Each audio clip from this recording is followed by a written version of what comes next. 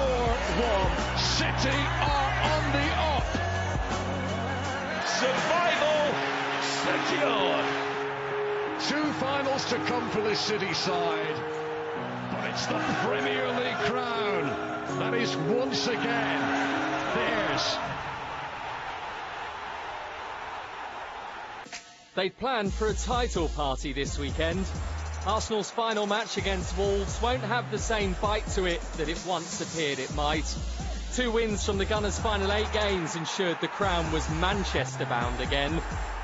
But days after the disappointment, Bukayo Saka signed a new long-term deal, while his manager believes this is just the start for his hungry young squad.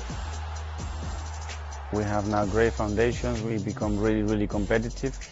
But I think it's now the moment to press the reset button and go again. And now we have to be faster, we have to be more determined, and we have to be ruthless, because the dimension that opens up right now is bigger, but the margins are really small, so we're going to have to be really smart. Wolves have got one eye on next season too. Multiple departures are likely. There were emotional scenes after the club's final home game of the season, but the largest questions appear to surround their manager, Julen Lopetegui. His appointment was confirmed ahead of the reverse fixture in November, but now, with Wolves' financial situation unclear, Lopetegui may have another decision to make.